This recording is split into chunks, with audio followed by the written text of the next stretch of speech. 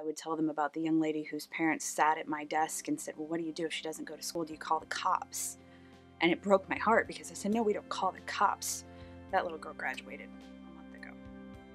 We have had success where some parents and school districts have not had success in years. Calo is a residential treatment center that has a fully accredited school on site. Our kids need something completely different, and we've created that.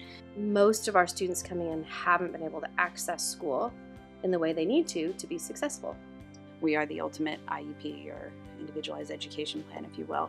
We take special education to the next step for our students. We are all about creating those small successes and showing them that they can be successful. Our first focus is that emotional regulation. Typically, a student has to be sort of stabilized in their treatment process before they're able to access academics.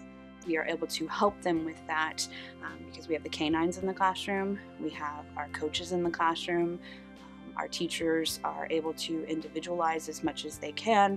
We kind of pick apart the behavior and kind of look past what the actual behavior is and try to find what's really going on so that we can help the student.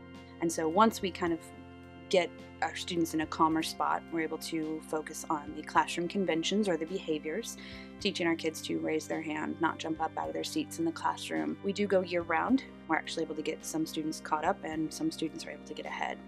We do have students that are working above level and finding material that is challenging enough for them, but yet we're still able to work on their emotional regulation within the classroom as well.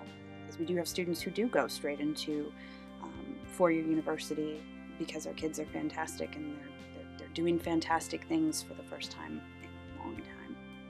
We get kids to go to class and understand and break it down and meet them exactly where they need to be, and that their kids under construction, and we meet them and accept them and love them exactly where they are.